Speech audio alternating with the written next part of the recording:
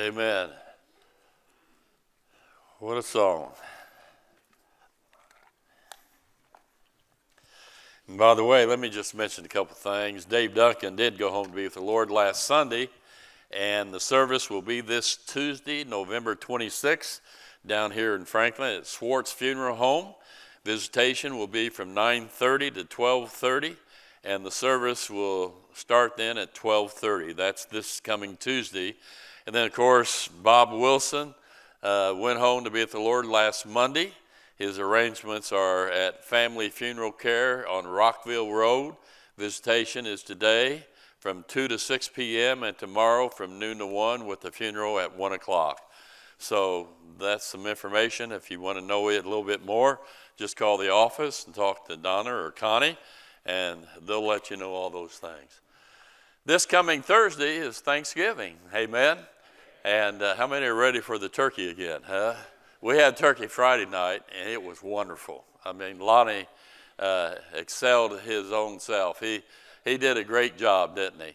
And it was a blessing. All the volunteers, all the people that helped, and so many. I mean, there are a lot of guys out here cooking in the parking lot during the day on Friday, and we just had so many people that were pitching in and everything. Then the skits were crazy, weren't they?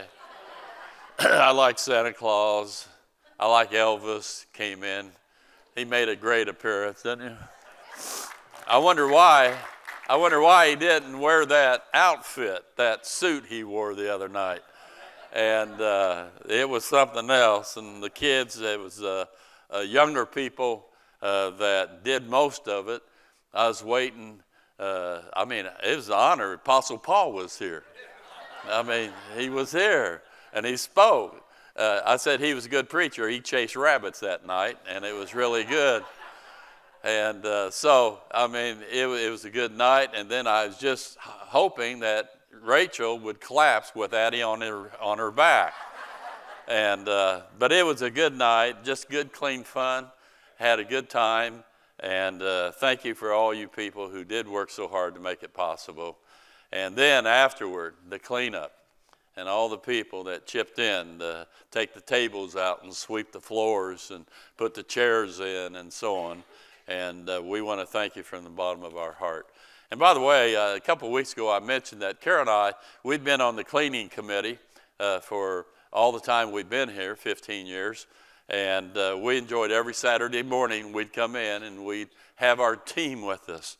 And the other day I was mentioning Carol me, and I forgot to mention my team. And I've had great teams over the years who have helped clean, meet here every Saturday morning and do our thing. And then we'd go down Flapjacks or Steak and Shake or something like that and have breakfast. And it was just a great time. I mean, it really was. And so I want to thank my team that's kind of taken over now for me and Carol to give us some time. And we stay in bed now a little bit. And I said, I wonder what the cleaning crew are doing.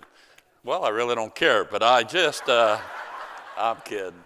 No, I can trust them, and they do a wonderful job, and all the families. So thank you from the bottom of my heart to you all. A lot of people just walk in, say church, walk out. They don't understand all the goings on from the time for the doors to open on Sunday, and then throughout the week and everything, the events that go on, what has to take place. And there's just a lot there.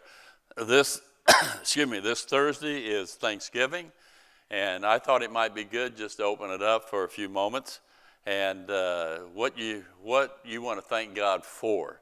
Let's make it on God. We want to thank God for, and so I'm just going to open up some popcorn testimonies maybe, and don't be shy. Just stand up and say something but say it loud enough so we can hear. Yes, ma'am. Amen. Stop crying. Amen. I have a lot of kids. Why don't you take my kids and do some things with them, would you? Well, thank God for our kids. Amen? Amen. Okay, somebody else. Yes, Linda? In the last couple of weeks, we've had 2 surgeries. Bob had his eye surgery on his eye, and it's doing real well. And our grandson had those rods taken out of his chest that have been in there for 4 years. He's 18 years old now, and he's doing as good as can be expected. Amen. They both came through well. The older you get, it's interesting, and even young, you have these surgeries, don't you? And everything going on. Somebody else, just great. Steve? Hey, I thank the Lord for just being with me, for just taking care of me, for just being God, and most of all for saving me. And been through a little bit, and He is good. God is good all the time. Amen. He told me to tell you you're a burden.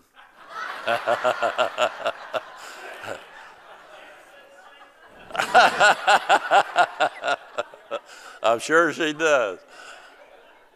Okay, somebody else. Just anybody. Yes, Linda. Yeah, I just wanted to thank Jesus for my husband and my family. And I wanted to thank him for John's had 2 good surgeries already. January 22nd, he had a shoulder replaced. And October 1st, he had his hip replaced. And now December 20th, he's going to have his toe worked on. So I just want to thank Jesus. Everything's working real well. Amen. Amen. We're a handicapped group of people, aren't we? Huh? Rachel, yes, ma'am. I've been thinking about this the last couple of weeks, just how grateful I am that I've grown up in a family that loves the Lord. All of my children are faithful, they serve. And then thinking about how you have been my pastor for 27 years. I'm sorry. I know. I'm sorry. Just very, very grateful for the godly legacy that God has given me that I don't deserve. So just very thankful for that. Amen. Amen. Yes, Bev. Thankful for the Word, the Word of God that has what we need every day Amen. in our lives. And I thank you for being faithful to the Word and always giving us the Word. That's something we take for granted here, but it's not true in every Well, church. thank you, Bev. So, God bless you. Thank you. Yes, Peggy. Just a popcorn, not a lecture. For our ladies' Bible study. And throughout this study, I realized that I've been a Christian since I was 12 years old. I have a new feeling in my heart. I thought about things that I've never thought about before, way back to creation. And God has so blessed us. I've been through deaths. I've had 37 family members who've died. God has been there. Please don't let your salvation get to be a thing that you take for granted. Amen. God does marvelous things every day. Amen. Amen. Amen. Okay, somebody else? Kenny? Yeah, I just want to thank God for my salvation, what He did for me. I thank Him for my wife, and I thank Him for answered prayer. That right here, my kids and my grandkids, they're on my heart. My great-grandkids, they're back in the back. But it's just a pleasure to see God working. And Amen. it's a pleasure just to be here and hearing the word from you. Because you've been straight. I've been with you 25 years, and I've never heard a bad lesson. Thank you, Kenny. So we just thank God for you. Amen. Amen. Amen. Somebody else? Yes, John. I just like to thank the Lord for the undeserved forgiveness and the blessings I have, the wonderful family that I have, and for pointing out Grace Point Church to us. Yeah. Amen. We're glad you got here. We've been waiting on you. Where you been? Amen. Yes. I'm thankful for all the parents and all the grandparents here. You know, it's not a lot. It's good because all the parents are always thankful for the children, but we more children thankful for their parents. Not thankful for granted. Amen. You want Christmas gifts, don't you? Huh? It doesn't work. Okay, I'm going to close off unless somebody just wants to jump up. Yes, Justin. Yeah, I look a little bit like Rachel, but not associating that way. I'm so thankful for the people here. I look back over the years, I listened to that song we sang, and it's not because I've been faithful, not because I've been good. You know, it's all because he loves me, because that's how good he is. And people Amen. here are very much like that. You know, they've loved me through so much. They're there to pick you up when you fall. They're there to, you know, be your strength when you need it. And when you don't want it, they're still praying for you. Amen. And so I'm just so thankful for the people here. You know, I mean, we could look around, we could point. We may not like this or that or this, but when you have such people that love each other, that love the Lord, that love and pray, and then support you as you have taught us to rightly divide, you know, that's changed everything. So, Amen. Thank you. Amen. Okay, Don, did I see your hand? Yes, sir. Speak up loud, sir. All right. Hey, I am so thankful that God gives us another day on this earth. Our health, especially, Lord. And, you know, we're not promised another day. And you live every day to the fullest. And I just want to dwell on Bev, what she said about the Word. That Word is everything. Right. Especially the rightly divided. Amen. That just clears it like water. Amen. I appreciate you for Love you, Don. Okay, title of my message is Wherefore. That's my message. Amen. It's going to be a simple one, but a truthful one, I believe. And the word wherefore, it means because, or it's the reason why we do certain things. God does something, then he says, wherefore, then we are to do. And so that's the title of my message is Wherefore. There are a lot of reasons why, as believers, we don't mature in our faith. Some of the examples, excuses that we use sometimes. Other things are more important than God to us. We get wrapped up and other things become our priority, our first love, don't they? Another reason we don't grow is because our flesh, our eyes, and our pride control us. That's a real problem. That's a battle every day for every believer. Our old lost friends pull us down.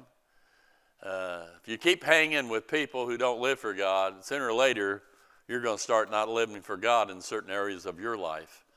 I had to make that decision when I was a young believer, and I'm grateful I finally did, and it just turned my life around, actually, that I could be free to be what God wanted me to be. And then also standing for Christ cost. It puts a lot of pressure on you when it's time to stand up and say and give a word for him, and not be ashamed of the gospel. And that's a lot of pressure on people. And so people, they just don't do it, so they don't grow.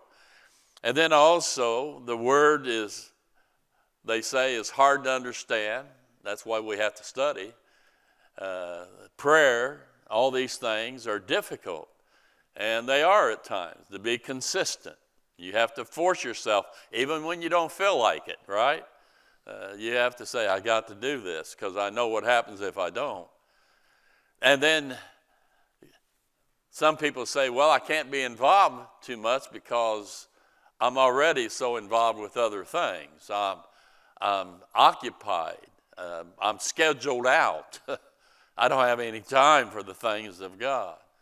And you can give these reasons one after another and some other excuses, of course, but these things equal little growth and maturity in the believer's life. You won't have much maturity when you use these excuses for not trying to grow. But we're grateful there are some believers that we are grateful for who take their maturity seriously. And what's the reason for that? Why do they do that? Well, I think the answer is really simple. God has gripped their heart. God has said to them one time or more in their life, wherefore? Because I've done this, wherefore you do this. Amen? And so it states here, for the love of Christ constraineth us. And let me just stop there for a second. I hope his love has gripped your heart. It's hard to turn your back on the love of Christ. And there's something about it, it just takes control of you. And I'm grateful for that. Let's show that verse again, if you would, guys. Verse 14. For the love of Christ constraineth us, because we thus judge, we determine, we discern, that if one died for all, then we're all dead. And that he died for all, that they which live should not henceforth live unto themselves, now get this, but unto him which died for them and rose again. And then he says in verse 16, the first word, what? Wherefore. Because of what Christ has done. The reason we do what we do now is the fact that Christ died for us. Now we are to live for him. Amen? Wherefore. He died for us. He's buried, rose again, accomplished so much.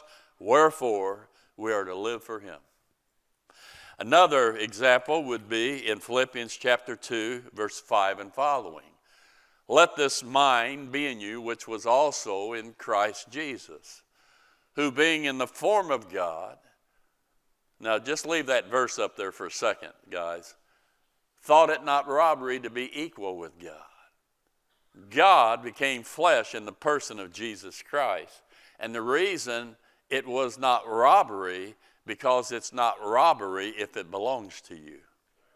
Amen. And godness and divineness belong to Jesus Christ. Okay? Verse 7 then says this. But made himself of no reputation. He didn't come with all the horns blowing and all of that. And took up on him the form of a servant.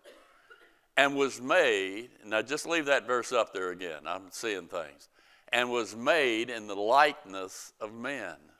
One day, God came down here in human flesh. And let me just say, for the record, that he did not lay aside his divinity. He did not lay aside his godness. Okay? He's always God. Always has been, always will be. So when he came in the person of Christ, the Father made a body outside of humanity, and God inhabited that body and that seed that came down to this world so that it could be sinless. But he always remained God. He did not empty himself of his deity. Okay? Then verse 8 says this. And being found in fashion as a man, he humbled himself and became obedient unto death, even the death of the cross. There, he's saying Christ humiliated himself. An open public shame, died, shed his blood on an old rugged cross for your sins and for my sins. And then notice the next verse.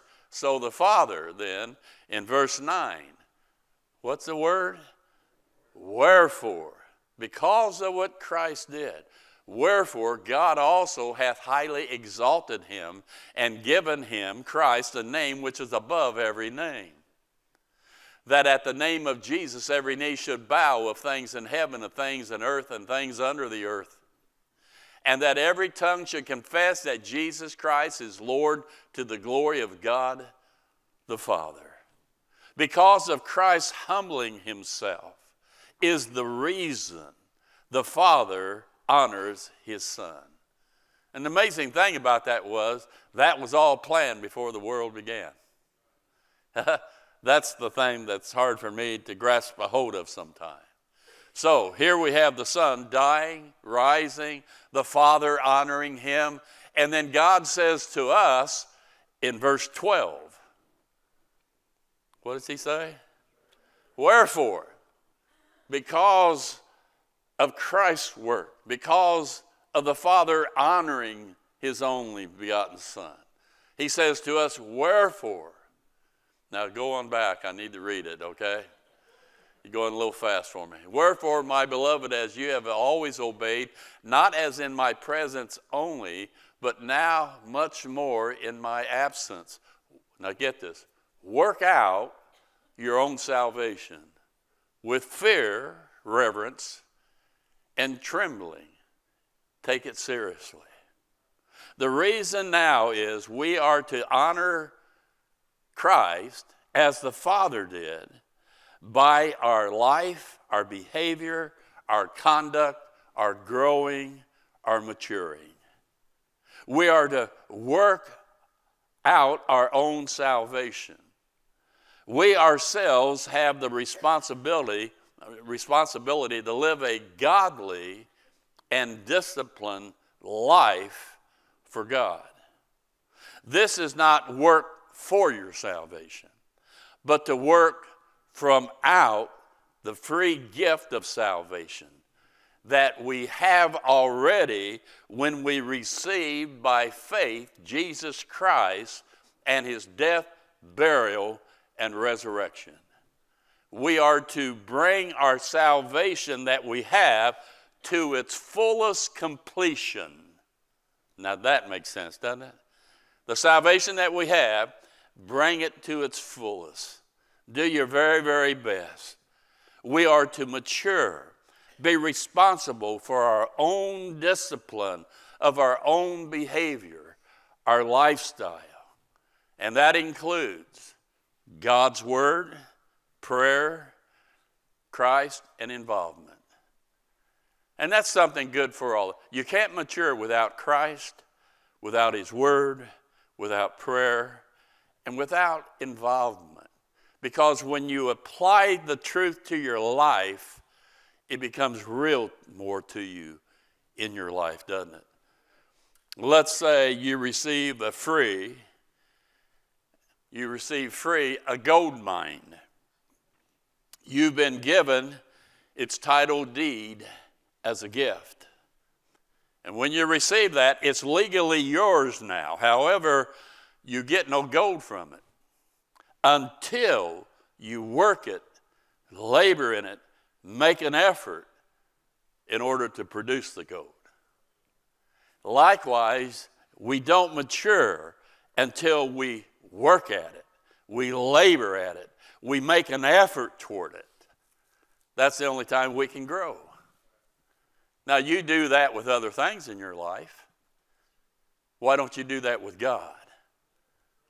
The one who's done so much for you. Why is it that we have to always, as Paul says, we beseech you, brethren, we plead with you, we beg you? Why does God have to beg us to do what is right? Amen? Amen. A little cool, God. Just a little bit there. Growth and maturity is to bring our practice, our behavior, our lifestyle, our actions up to our position, our identity, who we truly are in Christ. That's maturing. Ephesians 4:1 says this here. I therefore, the prisoner of the Lord, beseech you that you walk worthy of the vocation wherewith ye are called.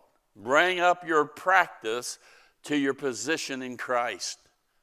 And when you're doing that, that's when you're growing. And when you're growing, that's when you're maturing. Does that make sense? Growth and maturity only happens when we work at it. That word work. Ephesians 2:10, you know it well.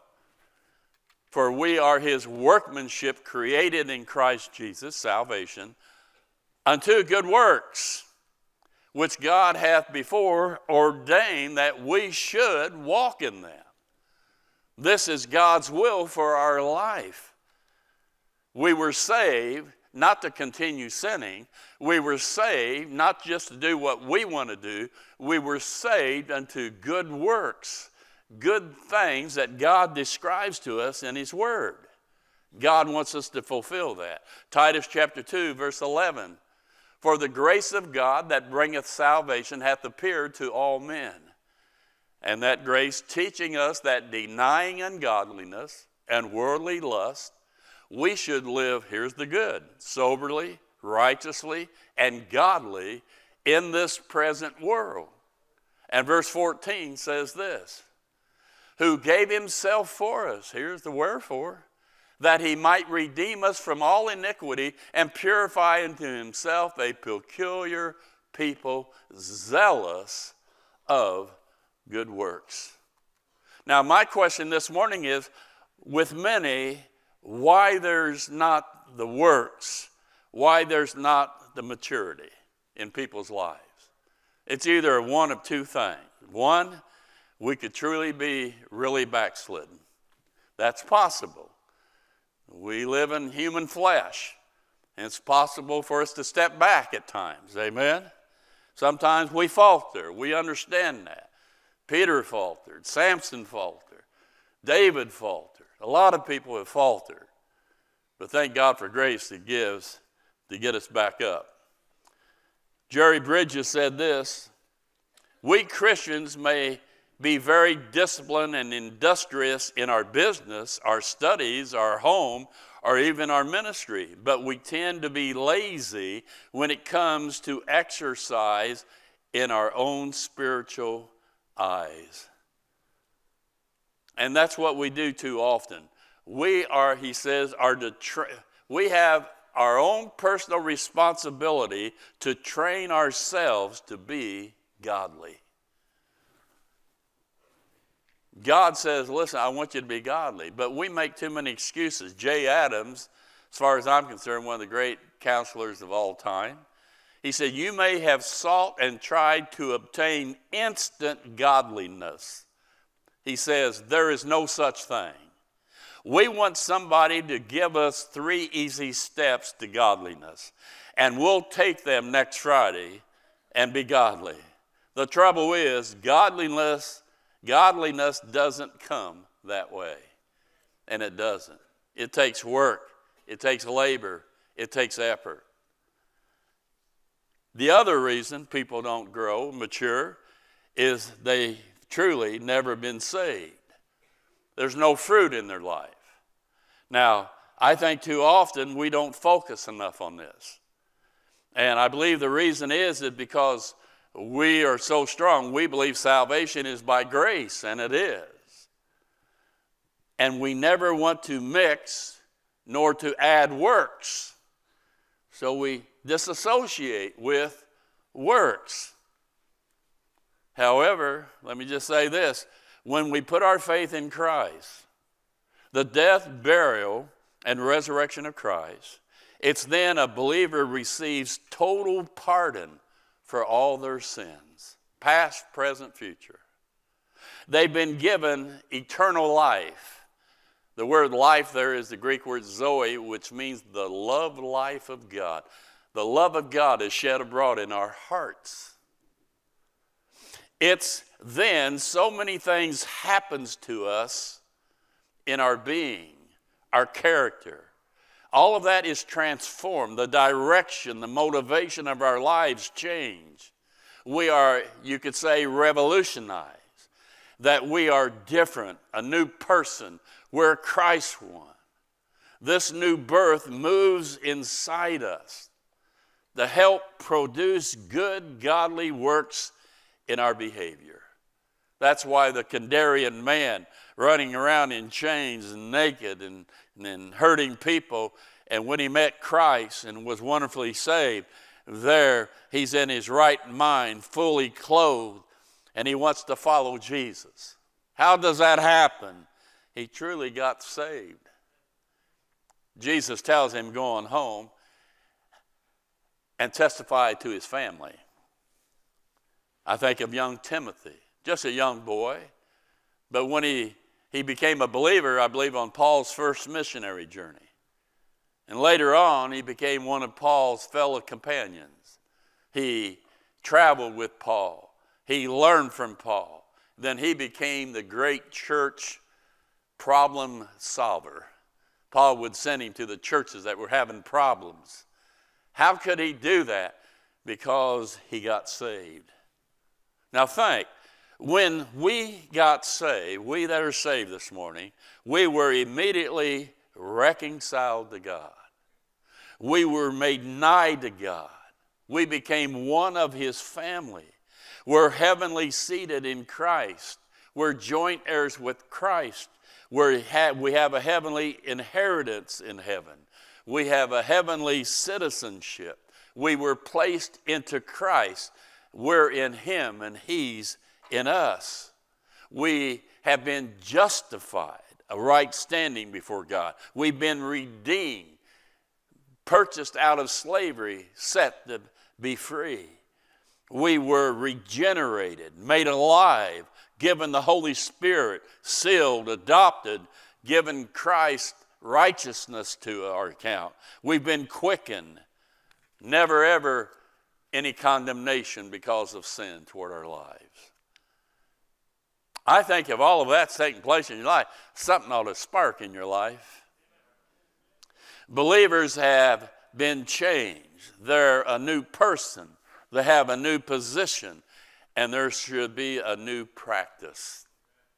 We are not saved by doing works, but because we are saved, we work.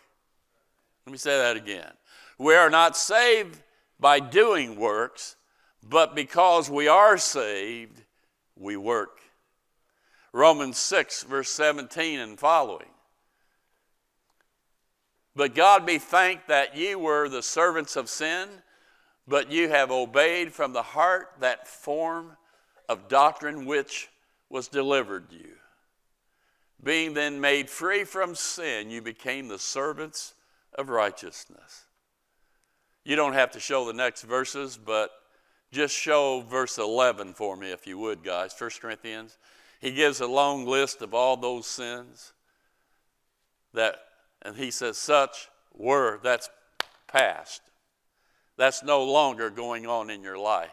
But you are washed, you're sanctified, justified in the name of the Lord Jesus. You're somebody who is new now. So let me ask you again, do you have any works for God's honor in your life? I have a long list. Because of time I can't give it. I have a long list of testimonies of people.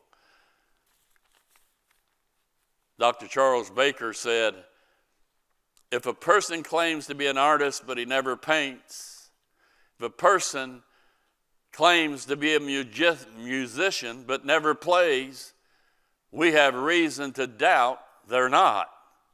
If a person claims to be a new creation in Christ for the purpose of producing good works, but they never do any good works, you have reason to question and to doubt. But I have some wonderful news as I close out here. We don't have to mature or do works alone by ourselves.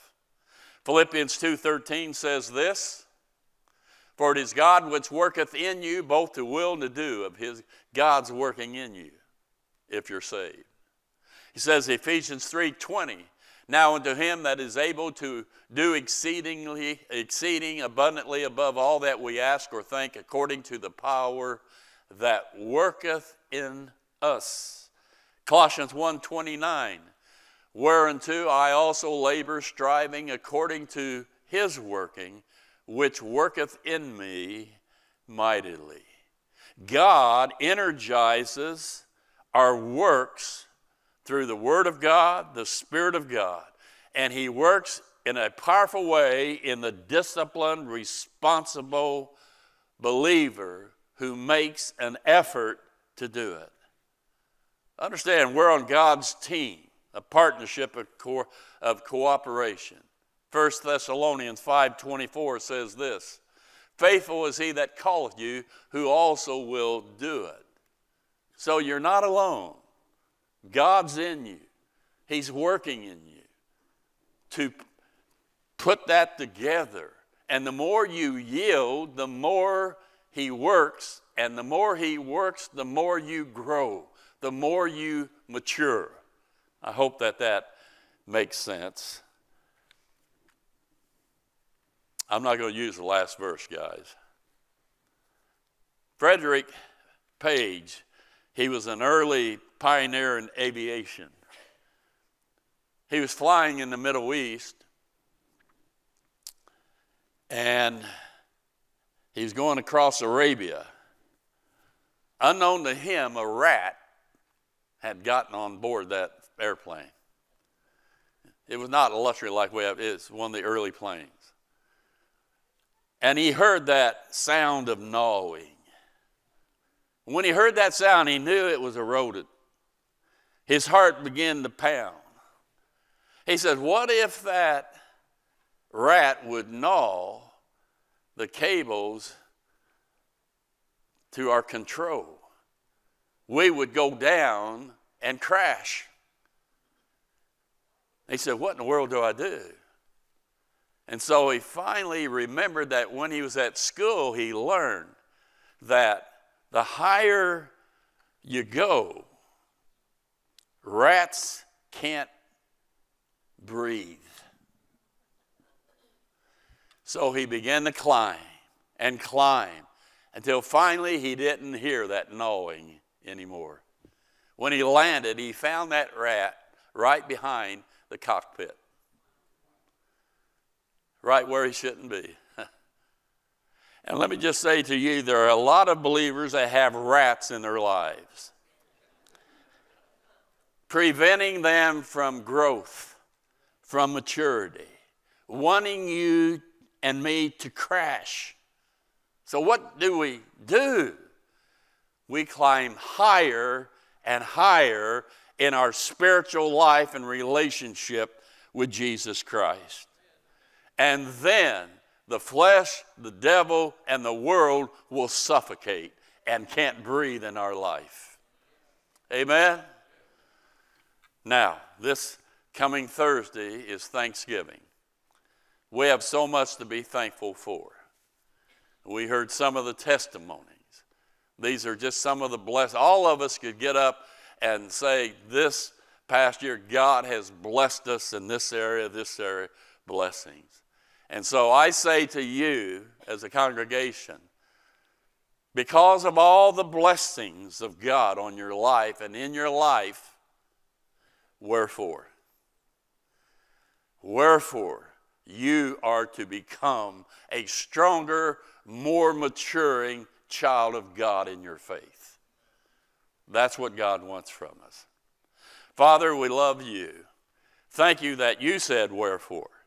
Because of our salvation, because of what Christ has done for us, because of you even glorifying him. And God, in our life, you want what's best for us. God, forgive us for all the fighting and complaining and crying that we do because you're trying to work in our life. Forgive us for being lukewarm, anemic believers too much of the time. God, may we be strong, courageous Christians. May we get in your word, read it, study it, apply it to our life. May we get a hold of you in our prayer life. May we do something for you in our life, a testimony, something, some work that you have for us to do. May we be faithful this coming year. Thank you for all the people. We love them. Just may they have a wonderful, wonderful Thanksgiving. In Jesus' name. And everybody said? We hope you received a blessing from today's service. We would love to have you visit with us in person. For more information, please visit our website at gpindy.net or contact us by phone at 317-535-3512. For more options to watch, just click On Demand on the website. Until next broadcast, may God bless you is our prayer.